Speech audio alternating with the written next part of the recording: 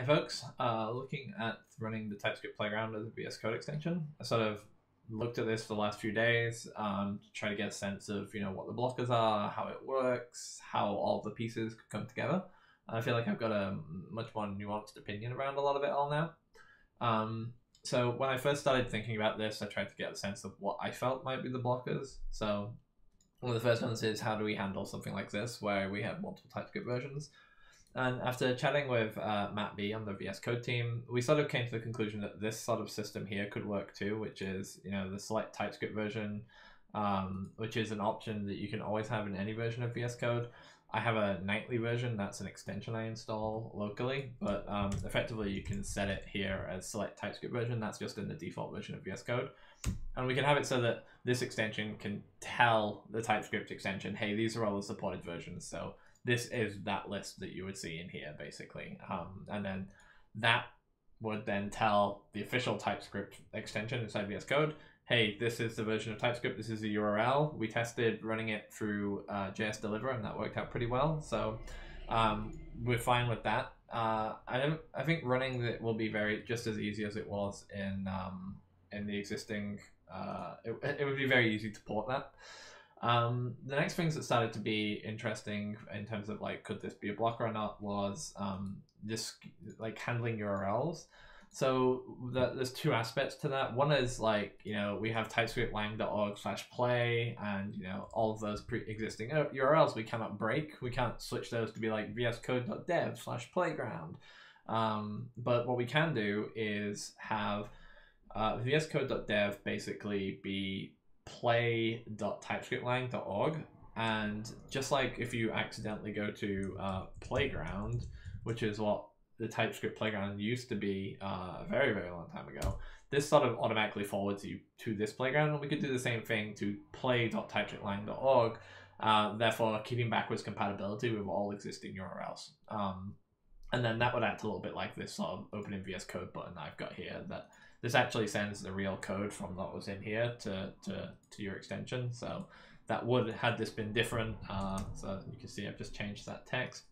So that would remove the text there. So that's as though I had clicked that URL and the URL infrastructure works exactly as we'd hope. The next thing that's interesting is this kind of two, occasionally three sort of navigation panes approach. So over here you can see that I have the same sort of JS, TS, and errors that they're not all fully working, but this one definitely is. So you can see as I change that, it changes it here. The way that currently works is that I'm using a VS Code Insiders hidden feature that allows you to set one of these sort of sidebars as an entire pane on the other side, which is why when you see it running here in VS Code.dev, it's actually not running through that special thing. It's just replacing basically this area on the side for the workspace. So that is feasible, but right now that's using an insiders feature to get it to work, and I've already made an API request that would say, hey, I'd like the ability to boot up into something where this is a sidebar viewlet. And I haven't talked to anybody in the VS Code team about whether that's feasible and whether they agree with that API decision. But we're kind of to not have this would be a very strange experience. You would end up having a tab like this that has all your settings and tells you your JS or whatever, and you can close it, and then you have to kind of reopen it when you want it, which is a pretty strange experience. Next up then is that Playground plugins can just be rebuilt using the new API, so I don't think there's any problems with blockers there. The big question mark that I'm going to talk to some people today about is if we're going to do it on that, we're going to need to care about this area up here. We need that to match this. It may not have to match it perfectly, so it may not need to have the full copy of search. Maybe search is a clickable button and it takes you through to a search page on the TypeScript website instead. But that obviously needs to be there to make it feel like play.typescriptlang.org still works. And so thinking through it as a user, some of the good stuff is that you get the familiarity of VS Code, so chances are most people have already used it because it's free and it's very well used. You get the ability to have stuff like your extensions, your themes, and your settings are synced across like your VS Code and the version of the playground. That's very nice. And people can actually download the extension and run it locally. So there's this little button here that allows you to sort of open up a remote something, a sort of virtual file system thing, and that in this case would allow you to just open a playground in your editor and just work on it there, and then it's kind of throwaway code.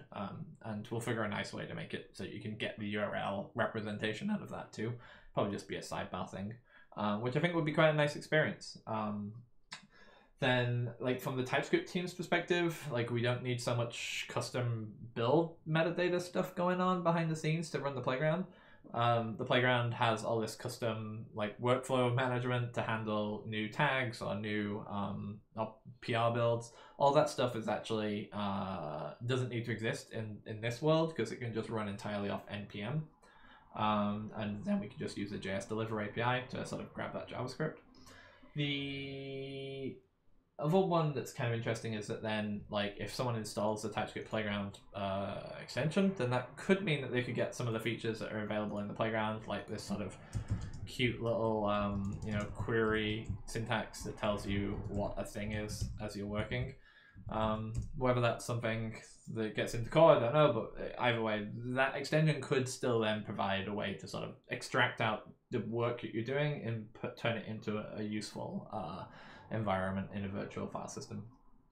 From the TypeScript perspective, that's pretty good then. We also don't need to worry so much about accessibility auditing. Like this page gets very thoroughly audited, and it takes quite a lot of time and work for anybody to kind of maintain because of that, especially as the accessibility auditing tools improve and we find new error messages all the time. Then what else have we got? We've got, right, then it would probably be more maintainable as a code base, because it would be a VS Code extension, which means that it is an API that everybody on the team knows to some extent. And then I guess from the downsides, like, VS Code is definitely a more distracting environment for users. Like, this is only what you need for doing the playground, but you suddenly go into like this, and you've now got source control, run and debug, your extensions, in my case the remote explorer, and like that can probably be solved to some extent, whereby we disable search and source control and maybe some of these other like view containers inside the VS Code.dev version for the playground, but it's hard to say whether those are like a great fit. The free column setup is undecided whether that's going to ship or not, so who knows where that's going, so that's a bit of a question mark for us on our side.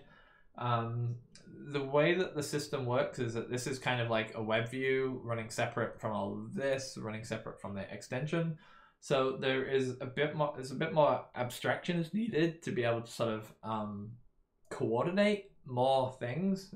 To some extent, the playground is one entity, but to run an extension, you need the extension that will be talking to the official TypeScript extension to pull out some of the things like the JS for the current file and DTS, or to pull out useful metadata.